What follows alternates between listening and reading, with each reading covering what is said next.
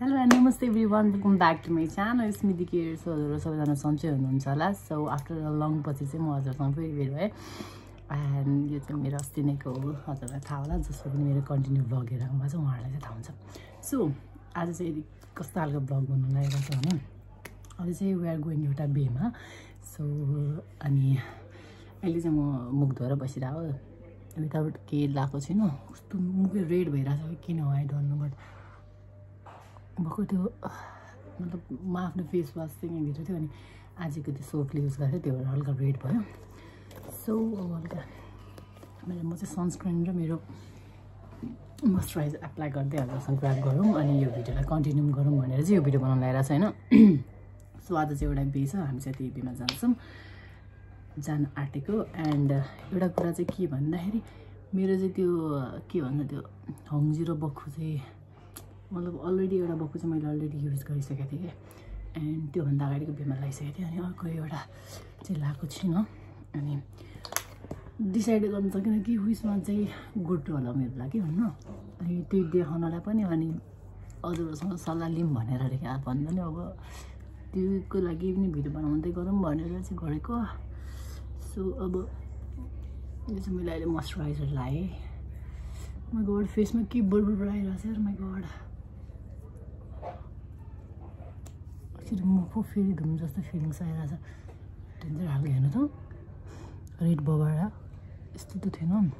यो कालो कालो दागहरू चाहिँ मेरो स्किनै हो होइन बट यो रेडवाला यस्तो यस्तो चाहिँ थिएन. तर एकछिन कम डाउन हुन दिउँ है. Just wait for some minute अनि त्यो टाइमसम्म चाहिँ म फेरि हजुरसँग गफ गर्न चाहन्छु. अनि बक्खु र हङ्जी चाहिँ मसँग धेरै छ म देखाउँछु एकछिन है. So guys these are the बक्खु र हङ्जी होइन. है यो चाहिँ टी सर्ट हो चाहिँ सरी. अनि कस्तो यार अझै उठ्दो हुन्छ नि त. अनि यो दुइटा बक्खुमा चाहिँ म डिसाइड गर्न चाहन्छु अनि हजुरहरूलाई लाएर भिडियो पनि देखाउँछु. अनि कुनमा चाहिँ अब एकचोटि कुन राम्रो देख्छ चाहिँ हेरौँ होइन. अनि नेक्स्ट टाइम कमेन्ट गर्दा अब मैले आज त चाहिँ आफ्नै डिसिजनै लाउनु पर्ने हुन्छ भए पनि अब एकचोटि हजुरलाई देखाउँछु कुन भएको चाहिँ मलाई सुट गर्यो. अनि हङ्जु पनि क्या आइएफ हङ्जु होइन. वाइट वान चाहिँ कहाँ गयो यार. चारवटा त वाइटवाला छ.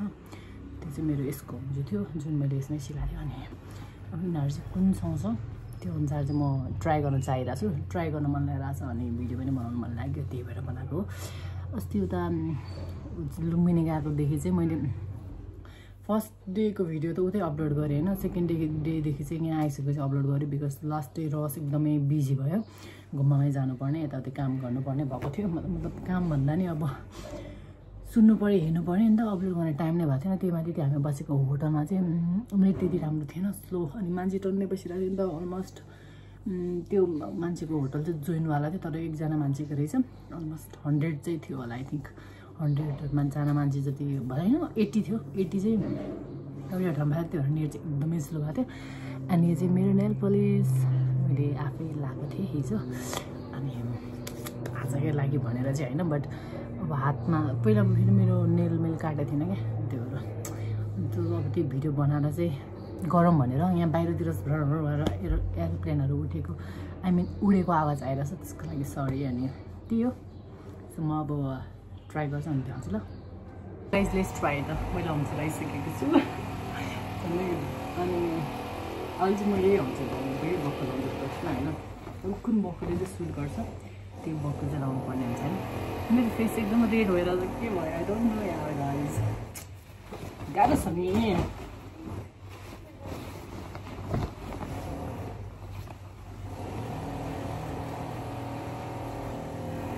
लाइटिङ चाहिँ यही बक्खुले आउँछ बट अब के हो यतापट्टि हातै हालिँदैछ क्या.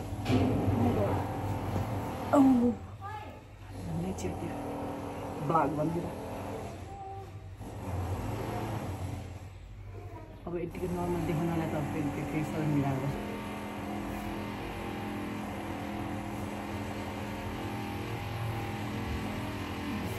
फर्स्ट होइन जुन चाहिँ मैले ट्राई गरिरहेको छु फेस नदेखाऊँ. बक्खु क्या मेरो कम्बर चाहिँ एकदमै यो भाग चाहिँ लास्ट सानो छ क्या. I don't know why but पहिल्यैदेखि सानोदेखि. सो दिस इज फर्स्ट होइन.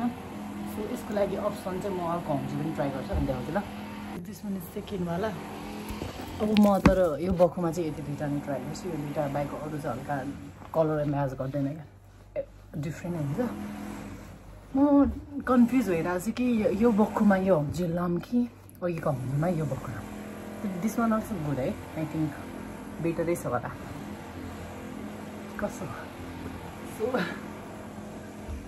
सो अब अर्को बक्खु ल सो गाइस अर्को चाहिँ यही हो है मलाई त कुन फिल्म जस्तो भइरहेछ कुन यो बक्खु चाहिँ हल्का छोटो छ क्या फेरि हल्का मैले यो अल्सो नट ब्याड है पनि ठिकै होला यसमा पनि वाइट हाउनु त राम्रै भएको रहेछ तर के हो यो अलिक तर मैले राम्रो मिलाएको छैन है यत्तिकै लगाएर अब यसमा चाहिँ यो मात्रै हो ट्राई बिकज यो दुइटा चाहिँ यसमा अलिक सुट गर्दैन तपाईँहरू आफै हेर्नु फेरि यो दुइटै स्लिक स्लिक हुन्छ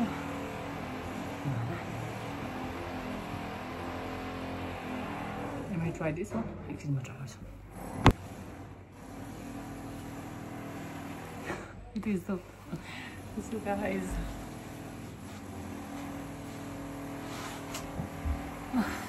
I don't think so. कुन चाहिँ लाम जुन आउँछ अहिले म देखाउँछु ल So guys, I decided to wear this buckle and this is my outfit for the day.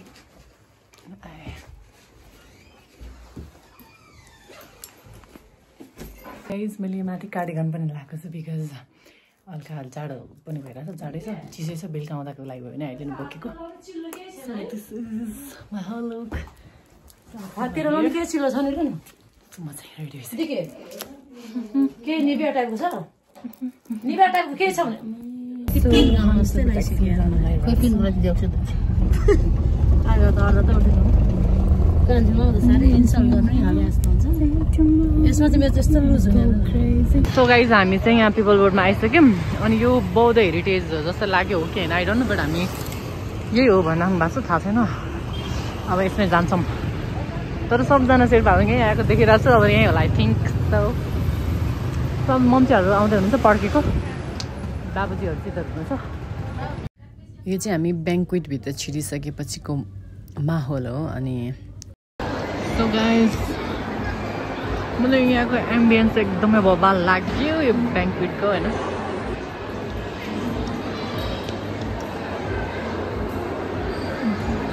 Deuli चाहिँ त्यहाँ हुनुहुन्छ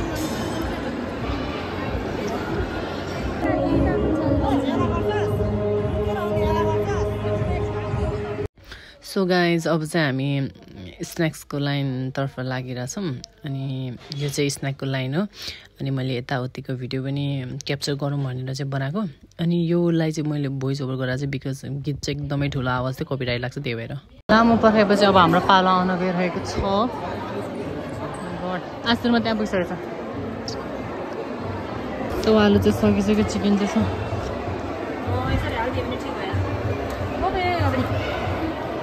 टुथपिक पकौडा होला आई थिङ्क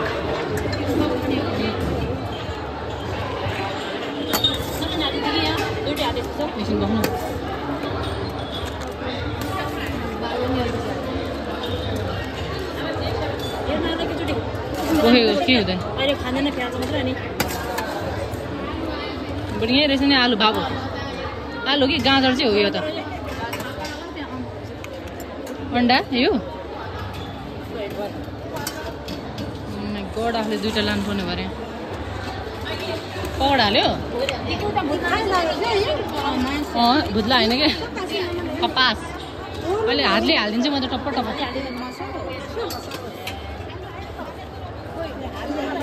झ्याउ लाग्दैन यहाँ ढिलो भयो अब लास्ट बफ बाँकी बफ चिल्ली बाँकी ए आलु आएछ बाबु जाऊ तिमी पछाडि गरेर लिएर हाल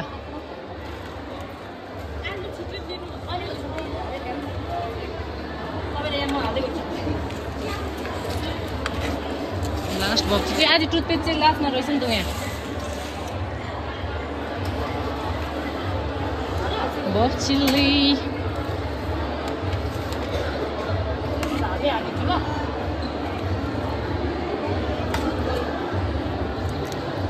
धेरै खाने विचार गऱ्यो फेरि अब आज लाग्यो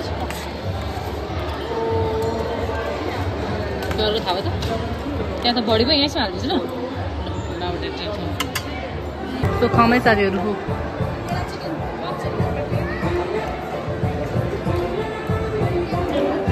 आजमा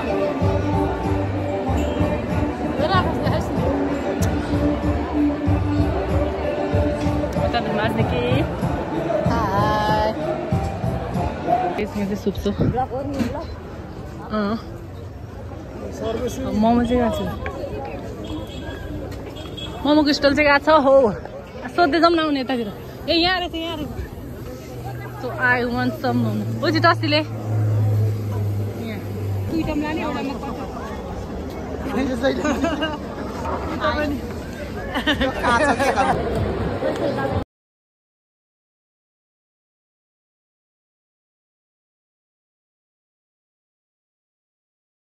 गाइज अब चाहिँ हाम्रो डान्सहरू भइसक्यो म चाहिँ भिडियोग्राफर मान्छे हो होइन अनि गीत चाहिँ किन नहालेको भने यो जो पनि तिमीलाई हो भन्ने गीत हो यो चाहिँ होइन गीत चाहिँ किन नहालेको भन्दा धेरैचोटि भइसक्यो मलाई कपिराइट लागेको अनि फेरि कपिराइट बढी लाग्यो भने not good for my YouTube channel so त्यही भएर चाहिँ मैले यसलाई नै म्युटै हानिदिएको क्या होइन कपिराइट लाग्नु भन्दा म्युट हानिदिउँ भनेर सो आइसक्रिम टाइम गाइज यो मतलब डिनरभन्दा अगाडि चाहिँ मैले आइसक्रिम लिएँ अनि डान्सको नजारा हेर्दै इन्जोय गरिरहेको थिएँ अनि त्यही हो जस बब्ली बब्ली डान्स गरिरहेको छ नानी बाबुहरूले सबैजनाले दिदी बहिनी तथा दाजुभाइ तथा आमा बाउहरूले त्यही हो सो अब चाहिँ सबले डिनर लिइराख्नु भएको थियो मैले चाहिँ आइसक्रिम पनि खाएको थिएँ अनि अगाडि स्न्याक्स खाएको पनि धेरै टाइम भएको थिएन हुनु त भइसक्यो थियो 3-4 घन्टा तर मेरो पेट चाहिँ डम्म भएको कारणले मैले चाहिँ खाएन अनि आज पेमाको एक बाइट लिएर चाहिँ मैले खाएँ होइन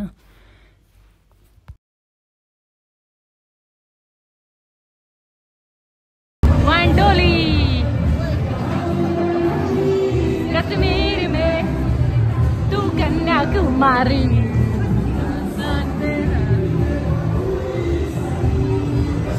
नक्कली आजिडोमा सो गाइज म चाहिँ हजुरहरूलाई बेहुला बेहुली देखाऊँ राम्रोसँग भनेर स्टेजतर्फ लागेको थिएँ होइन तर बेहुली चाहिँ ड्रेस चेन्ज या के गर्न जानु भएको थियो अनि उहाँ दाइले मात्रै देखाएँ मैले हजुरहरूलाई अनि एक फोनको घुमाएर देखाइदिएँ त्यति हो सो म चाहिँ अनि केकको भिडियो लिइरहेको छु अहिले चाहिँ अनि मैले जुम गरेर देखाइरहेको छु उहाँ चाहिँ नेपाली युट्युबर हुनुहुन्छ उहाँको वाइफ चाहिँ कोरियन हुनुहुँदो रहेछ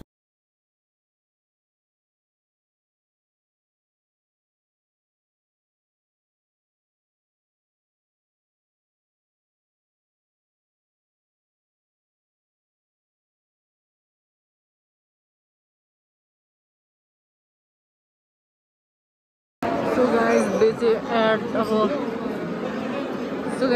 अन्तिम हुन आँट्यो सो अब यहाँ माइती पक्षलाई के गर्दै हुनुहुन्छ ए हो भनेर नाच्दै हुन्छ यहाँ चाहिँ सो म देखाउँछु ल के हुँदैछ